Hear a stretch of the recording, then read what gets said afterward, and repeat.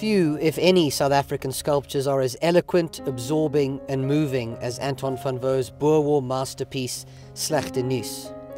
Conceived in 1907, the work catches two crestfallen Boer soldiers, broken in body and spirit, but brave and ever hardy, resigned to the loss of their republics as independence or their own impending imprisonment.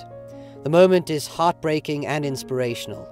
One man rests his head on the other, his right ankle snapped and useless, his physical pain buried, and his bandolier empty but for 2 last rounds.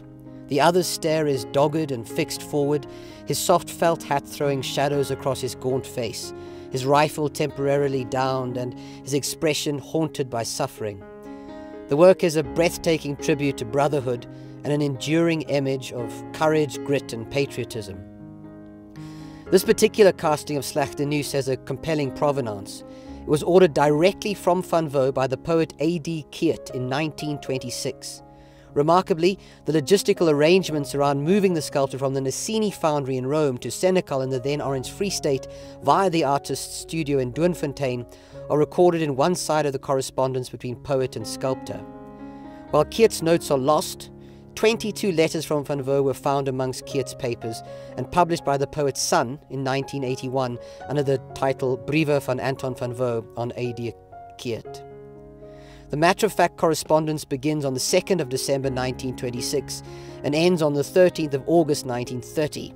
All Van Wouw's letters were sent from the artist's home on Sivright Avenue except one, dated the 14th of November 1928, which was written in Rome.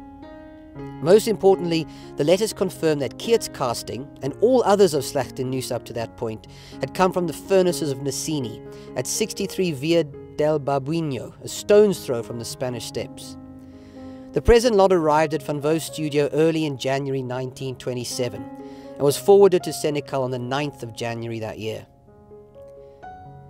The extraordinary Roman foundryman and patineur certainly did justice to Van Wouw's touching figural composition and his staggering attention to detail.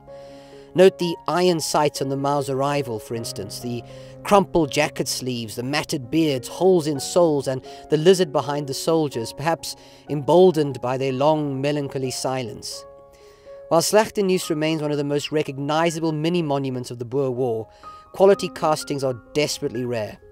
Only a handful of irrefutable Roman castings have appeared at auction over the last century.